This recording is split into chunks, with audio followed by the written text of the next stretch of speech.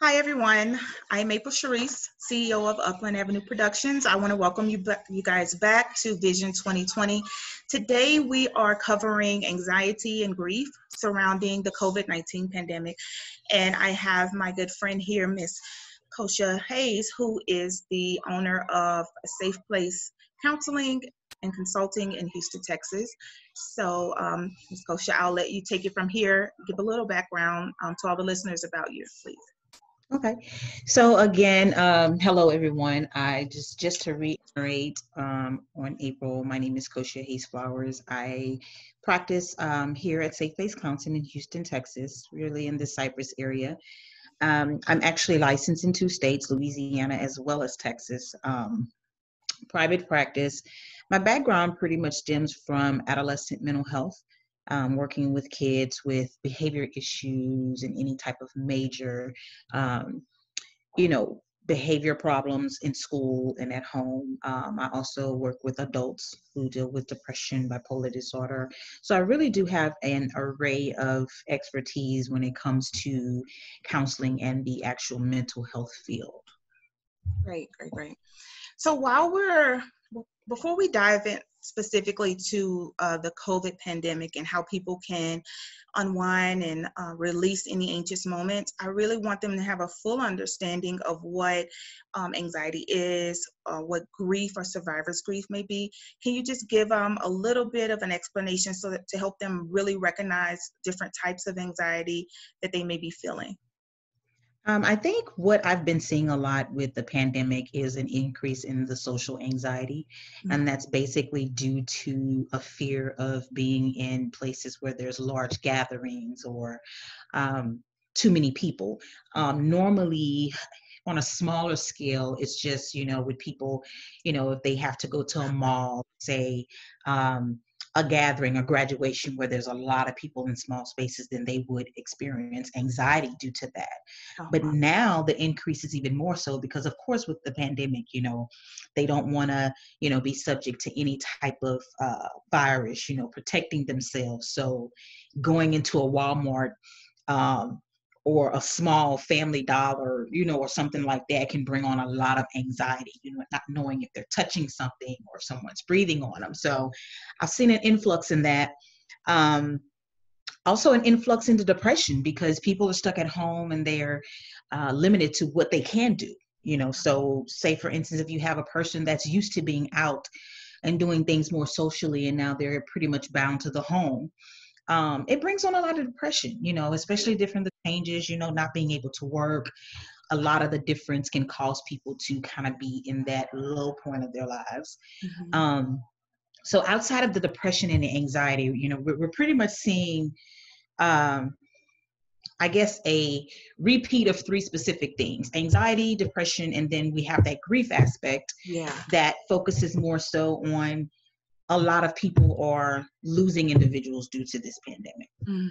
So not only are they having to deal with anxiety and depression, they're having to go through the process of grieving people that they love as well. Right. So it's definitely been an increase in all of those. And mostly some people that I do talk to, I haven't seen where there has been one out of the three, but more so two out of the three if they have not experienced some type of death.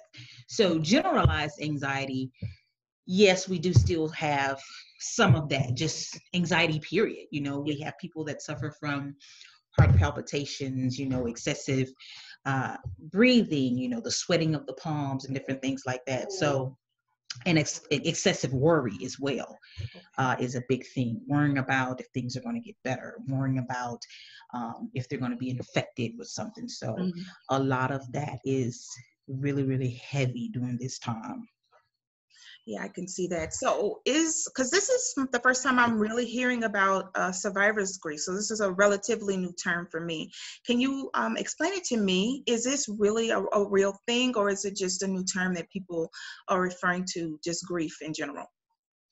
I think it's really just a different type of twist that they're putting on it, Okay. because you look at it with any person that loses someone, they're a survivor of that person. You see what I'm saying? Right, right. Yeah. So they're still going to be um, experiencing some type of grief. The difference with that now is that, say for instance, if they've lost a family member that they weren't able to be close to or be near due to being isolated to a hospital, that's different. Okay, that's bringing on a lot of different other emotions because they weren't in a position to say goodbye or just kind of be with that person during those last moments. But for the most part, it's the same type of grief. Okay, got it.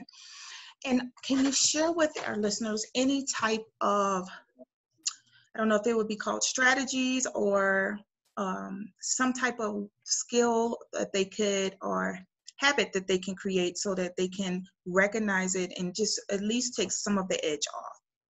I think this pandemic has caused a lot of people to really sit down and get in tune with themselves. Okay. Um, we're having to find creative ways to keep ourselves busy and occupied while being in the home, which is more so a lot of patients that I see that deal with depression. You know, a lot of times I ask and try to focus on, okay, what are those things that you enjoy doing? Because sometimes we have to retrain our minds to think about the positive and enjoyable things other than the negative. Right. So it's kind of like finding the light Okay. in everything that's going on. So I definitely would encourage that, any type of activities that a person, whether it's video gaming or doodling or drawing or painting, Yeah. people are finding themselves in even more so and determining what things that they really do enjoy. And that's important when you're dealing with grief. It's important when you're dealing with depression because it brings on something fun. Yeah. It keeps your mind off of what is really worrying you, and as well as you can use that as a coping skill for anxiety as well. So it's causing us to do different things in order to feel better in those ways. Got it. And I wanted to just interject a question. It's something that ran across my mind as you were speaking, but it's something that I have noticed a lot on social media, is that people, whether it's female or male, being quarantined in a situation where it may have had either previous bouts of abuse, whether it's emotional or physical, or if they are just living in fear during the quarantine and during this time. Is there anything that we can give them just to help them cope or manage through this if they're not able to get out and get the help they need? I think more so is finding some type of outlet. A support system is important because you have to think about that. Sometimes when people are dealing with things at home, they use outside as an escape to get away Right. from that. And then when you look at the fact that, okay, now I have to deal with the emotional abuse or verbal abuse on a different level because I'm here with them all the time. I can't just run away because now I'm putting myself at even more danger due to what's going on. Right. So it's important that that person has a support system, someone they can call, someone that they can reach out to in those moments that can help them with those coping skills. Because sometimes that's what you can go in another room, you can go in the backyard, but that's all of those things are still kind of intertwined. So finding out who and just identifying a person that can help you with that, that you can actually talk to, and even more so listening to music, different things like that you love, engulfing yourself at that. You know how sometimes a lot of people say, okay, I just bury myself in work. You can bury yourself in something that you love and that you that you enjoy, to keep from having the bearing of toxic environments like that. Right. And I would also encourage people, if they are in a place to where they can kind of just go outside of the house, get some fresh air. That's also important because staying in the house a lot can bring the anxiety on and make it a little bit worse. Yeah, all of that makes sense. It's some great things to think about, because in the midst of everything, sometimes you don't have a moment to clear your mind and really think about what, like you said, to just step out in the backyard and collect yourself and get into a better mental space. I want to focus a little bit on the anxiety and the role that media plays in it, because I know a lot of times we want to stay on top of what's going on by watching the news or going around in social places, but at the same time, I think it's helping to, instill fear in a lot of people. So And I think more so that has a lot to do with where individuals are getting their information. It's so much easier with this day and age in regards to social media. It serves as a newspaper for some people. That's the first thing they do when they get up. They have to see what's going on. Right. And it's very important in this time, especially with this going on, to get your information from a credible source. Yeah. I have some people that say, hey, I just watch CNN, and that's where I get my information from. Because you find sometimes when you look at social media, sometimes you see all these people saying different things about what's going on. You don't know what's true and what's not true. And that's you're getting anxiety from that. You're Yes. getting overwhelmed with all of the information, to where it's bringing on a lot more of that excessive worry. So it's, I definitely, and I understand too as well, people are home, so social media is the go-to. Yeah. But, even with that, just making sure that the information is coming from a credible source, as well as limiting, the time that we spend reading certain things, really getting involved with it is going to help us even more so on another level. Because I mean, hey, you can open Facebook or Instagram and see something that someone says about what's going on, and then here, without even, I call it fact checking, or verifying your information, you're taking that information to somewhere else, and it kind of brings me back to the toilet tissue issue. Okay. I always said, like, okay, what has happened or what has been said to have all these people running the store getting toilet tissue?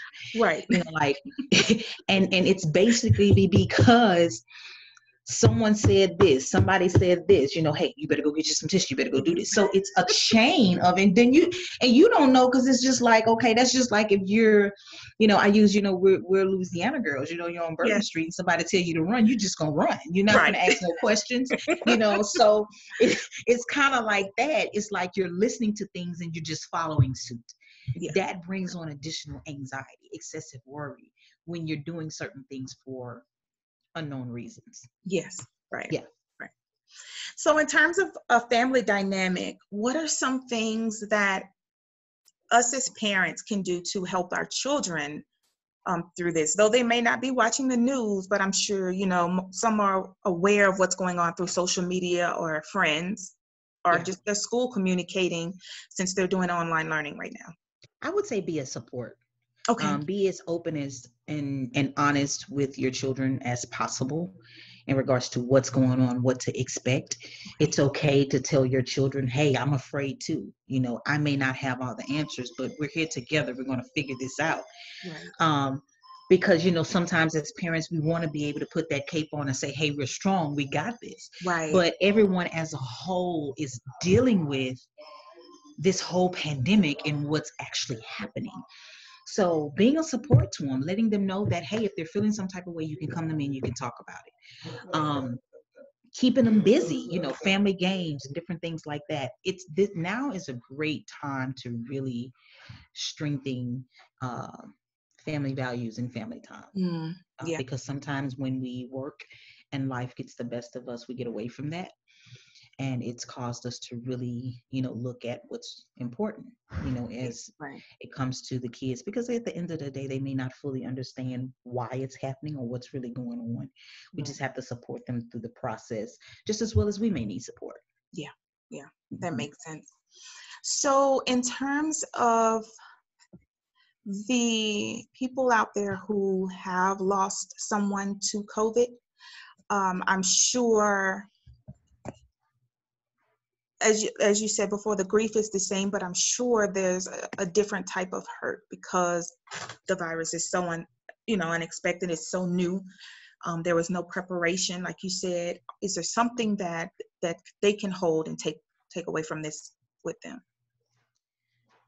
I would say for them, I would really encourage therapy. Okay. We as therapists have expanded our means of being able to provide that through telemed, over the phone, online, to be of assistance, as opposed to a person having to come in the office all the time. Right. So being able to extend that availability to our clients in regards to, um, how a person is feeling is really, really, really important. Um, and I would say in regards to that grief, a lot of people may, put blame on Yeah. themselves, put blame on others, um, get mad at the situation, which is definitely okay to do. I always tell a lot of people it's okay to be depressed. It's okay to be sad. We as humans, we have these emotions for a reason, you Right. know. Not saying that you're not going to get angry, you're not going to get sad, but what do we do with that? Um, and for the most part, it's difficult when you have to tell a person, it's going to get better. Yeah. Um, because in those moments, what do you say? Do we really know that it is going to get better?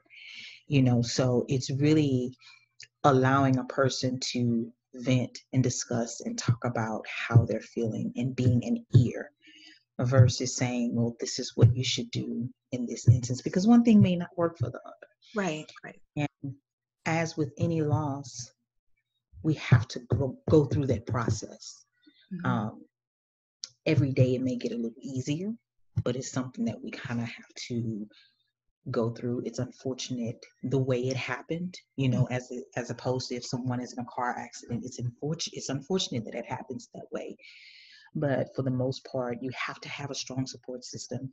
I would definitely encourage talking to someone when it comes to therapy. And I would definitely also say, if you feel like the depression and the anxiety is just so unbearable, seek a psychiatrist in regards to possible medication. Mm-hmm. I have had a lot of people be more forthcoming and more honest about the anxiety and depression now Oh, as good. before. Good. It's okay for them to say, I have anxiety, because it's the norm now. So many people are experiencing it.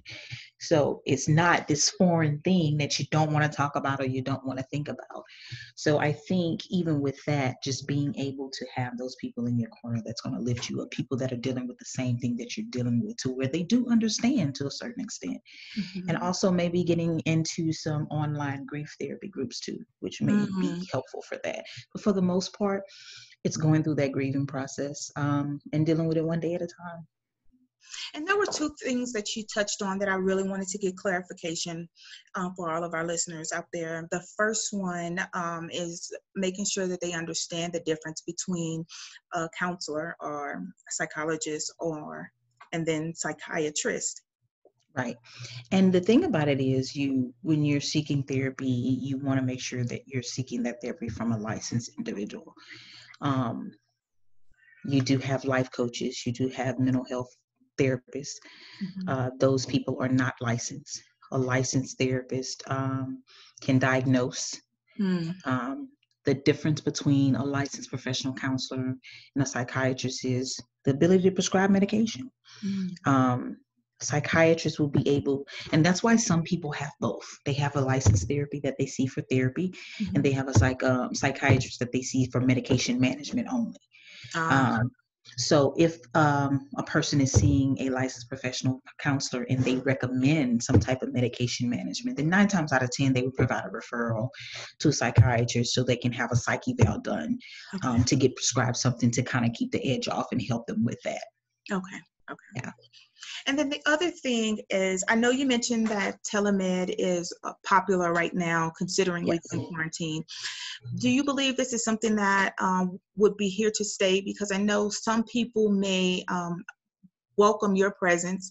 They feel confident in Mhm. after watching this, and they may want to work with you through telemed, but they may have the fear that, well, once this is over, who will I be able to talk to? Got to start over or what? Right. And each individual therapist that's licensed, they have the ability to be able to offer that or to not offer that. Okay.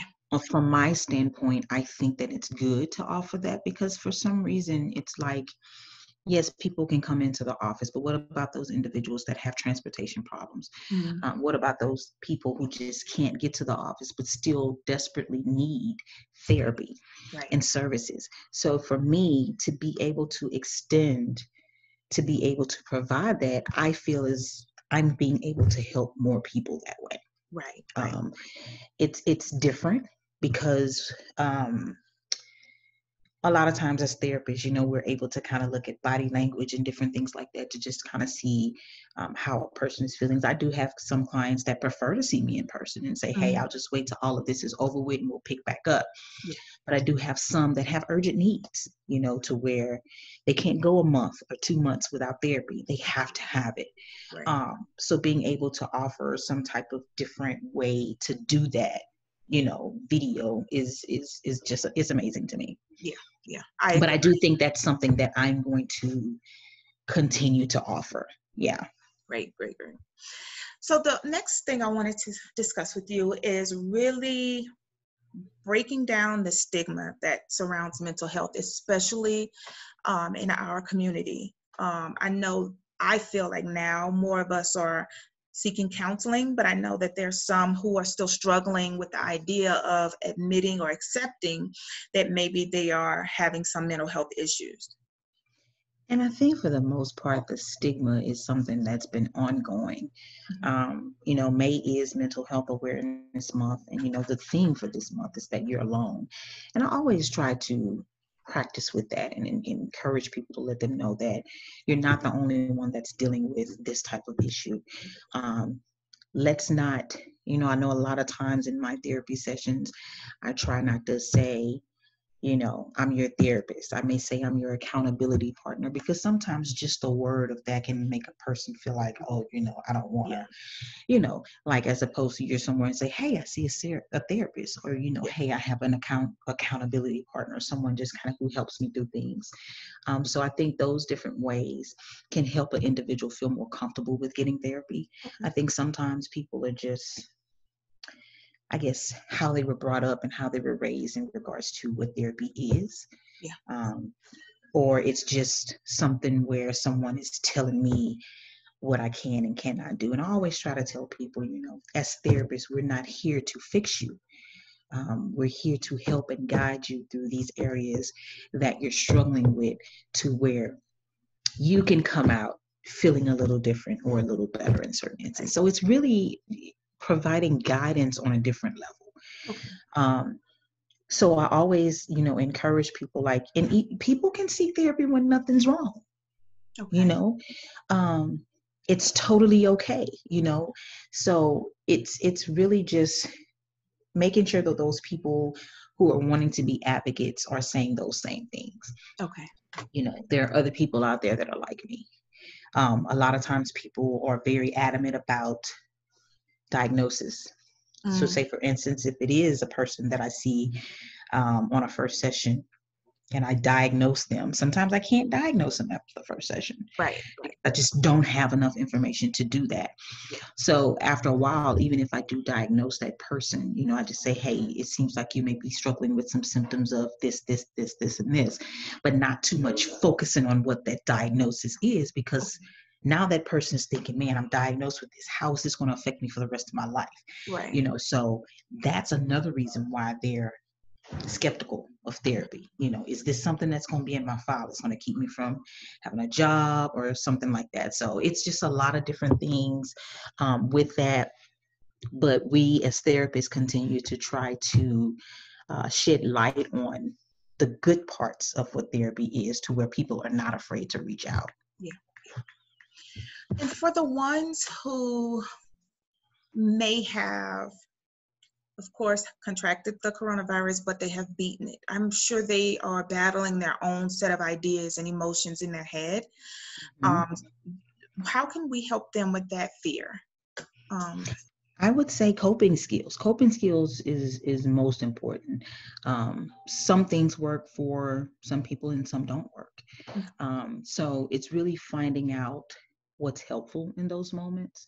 A lot of times I've seen a couple of people who have beat this and have a different outlook on life itself, in regards to being able to come out of that. And not only with that, being able to share their stories with individuals that may have lost someone due to COVID, or someone else that may have experienced it and got through it as well. So it's still, this whole pandemic has really taken a toll in regards to the mental health spectrum, because it's it's an influx now. Right. And even after this is over with, it's going to be an influx because people are having to get back into the mind state to where they're feeling that they're healthy when it comes to their mental health. You know, they Right. got to deal with the fact that they've had losses, and not just losing family members, but losing jobs. You know, people are really going through a very, very hard time now. So it's important that everybody is a support to everybody. You know, so it's important to utilize whatever those coping skills are. Okay. Okay. And just to wrap it up, I have one other question, and I really wanted us to see if we could speak on some of the other tools that I've heard people use to Mhm. help balance some anxiety issues like meditation and yoga, things like that. I don't want to give the impression that it should be one or the other, like Mhm. either do those type of practices or do counseling. Can we speak on how it may be possible that they can work together for the greater good of the person? Yeah, I definitely think that is a good thing to do. And when I say coping skills, those coping skills can be different things. Okay. You know, taking deep breaths, taking long walks, journaling, drawing, as well as you say, yoga, meditation. That is a form of a coping skill to kind of help a person um, get their anxiety to a specific level.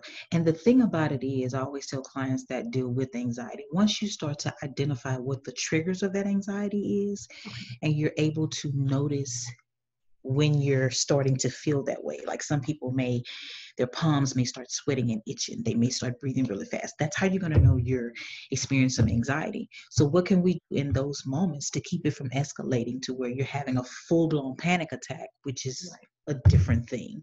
Yeah. So I always try to say, okay, what are those triggers?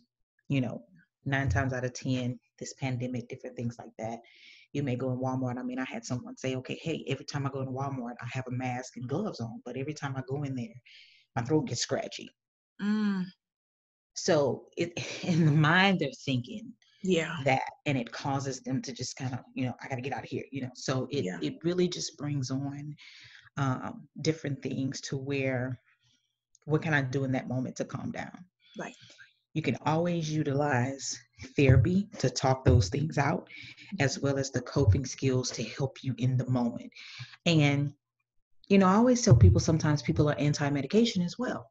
Ah, They may not want to utilize medication. That's fine. yeah. And for the most part, I always encourage, try therapy or some additional coping skills first before we even look at that avenue. Okay. Not just saying immediately, you need to be on this medication, you need to take this, it's going to help. Right. Because sometimes people can use natural things to really deal with the anxiety that they're feeling. Okay. Okay. But you can do both. Okay. You know, you can, a lot of times I would give some of my clients homework, to where, hey, I need you to go home and write this or do a journal entry, bring it back, we'll discuss it, we'll talk about it, to Yeah. where they're able to still implement those things. Because sometimes, guess what, we know what those coping skills are, but when we're in those moments, we're not thinking about using it. Right. Right. We're not thinking about taking 3, 4, 5 breaths. We're in that moment, so it's important that we can have that redirection as well. Okay. Yeah. And then going forward, I'm sure the adults know that they can, seek the counseling and guidance that they need. How young, as a parent, should they consider or bring, not even consider, but just make the decision to bring their child in once everything is open back up, because they're just not coping well, just being the support system that they need? On a normal scale, I usually don't see any children under the age of 5. Okay. Kind of just depends, because sometimes we don't want to get something mixed up with what they're supposed to be dealing with due to their age. Right. But I think because this is overall, affecting all generations, it will be important to say, hey, school grade, any type of school grade children from kindergarten on up Okay. would be able to benefit from that because they were affected in some type of way. They can't go to school. They're home with their parents all the time, so there are some adjustments and changes that they have to go through as well. And not only that, some people have to take their kids out to the store with them. Right. You have to explain to them why I have to wear a mask, why I have to put gloves on my hand. So that age is still good enough to get them to adjust to the norm as much as possible. So I would say probably about 5 on up, school age. Okay. Okay. Yeah. And for everyone watching out there, all of Cosha's information will be listed below. Just in case you had some questions, maybe you can reach out and email her, and she can respond with something that could help you or carry you through until everything opens up in your area.